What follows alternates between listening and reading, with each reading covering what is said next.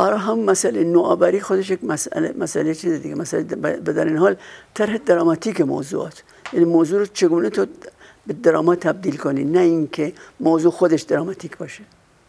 ببینید مثلا یوز پلنگ ویسکونتی یک اثر تقریبا یک تحلیل تاریخیه، در واقع بیش از اون که تاریخ رو بگه درامایی از تاریخ رو مطرح میکنه و در این حال یک زیبایی شناسی از اون دوره رو مطرح میکنه. همینطور هست مثلا در مورد تفاوتی که بین مسیح پازولینی هست و مسیح‌های دیگه‌ای که سینمای امریکا ساخته.